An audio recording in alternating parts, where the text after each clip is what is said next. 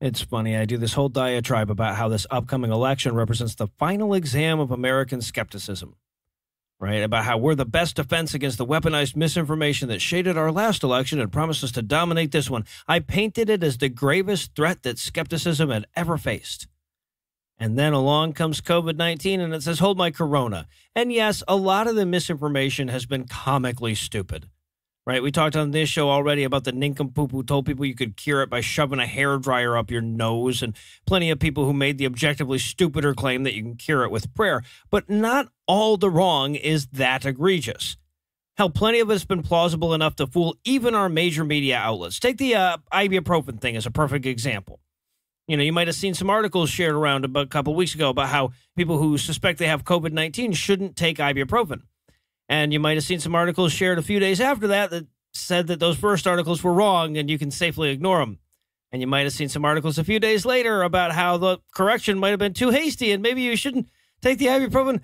After all, hell, you might even have been one of the people who shared those articles. So here's what happened as near as I can piece it together. It all started when some researchers in Switzerland and Greece published a letter in The Lancet. Notice I say letter, not study. This was basically a medical op-ed. It wasn't peer-reviewed. And basically, the letter pointed to a possible susceptibility to COVID-19 in people who are on a certain class of drugs that have certain similarities to ibuprofen. Now, I'm oversimplifying the fuck out of this, not just for brevity, but also because I don't fucking understand it. But basically, it was a non-peer-reviewed speculative letter about a possible correlation, about a causation that may or may not exist based on their anecdotal observation. So based on nothing but that letter, the French Ministry of Health circulates a warning against using ibuprofen if you think you've got the Rona. Now, that led to a French doctor tweeting out a warning, which led to major media in the U.S., the U.K., Israel, Singapore, and New Zealand reporting on this thing as well. And this was, of course, exacerbated by the exponential echo of social media. You know, well-meaning people all over the world heard about this, then immediately snatched up their phones to share this vital information with all their online friends. But the information was flawed. They were amplifying a message that shouldn't have been amplified, and this warning no doubt led people who had fevers, the group of people that most needed to stay the fuck home, to go to the stores and buy some other remedy other than ibuprofen for them. Or at the very least to send the people they'd been in close contact with out to do the same. The warning ended up exacerbating the problem.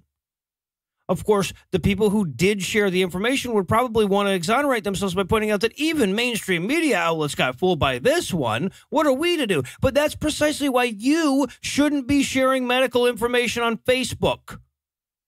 Right? Not only are you unqualified to evaluate it, but more often than not, the person reporting on it is unqualified as well. So what medical information should you share on social media? Well, I came up with a handy little mnemonic to help you out in real time. Anytime you're presented with new information about the pandemic and you're trying to decide whether you should put it on Facebook, just remember, no.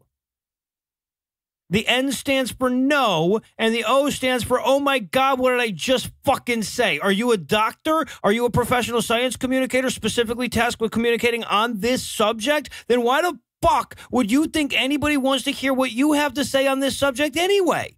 Don't copy and paste the list of advice some fucking buddy said, some fucking doctor said. Don't share the story. Don't post what your friend who's a nurse told you. Just let people who know what they're doing do this shit. You know, if a major media outlet gets a story wrong, at least they can retract it.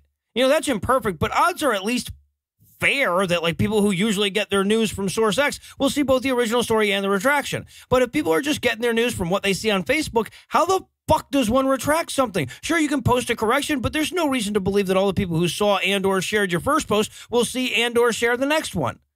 And look, I'm not telling you not to share the information that you hear. I'm asking you not to share it on social fucking media. By all means, if you read that such and such a drug is bad for COVID-19 patients from a legitimate source, call your mom, let her know, right? Because you can call her later and tell her, never mind, if and when you get better data. Social media doesn't work like that. And given the potential risk of adding to the din of bad advice and misinformation, you have to ask yourself what possible benefit can come from this. Even if you're right, you're just reinforcing the idea that Facebook is a good place to go for news. By all means, keep yourself informed. Push back against the incorrect stuff that you see on social media. Share resources with people. But in an unfolding crisis, all the information is going to be tentative. Every correlation is going to be overreported. Every promising result is going to turn into a miracle cure. There's nothing you can do to stop it from happening, but you can stop yourself from doing it. There has never been a better time to leave the medical profession to the medical professionals.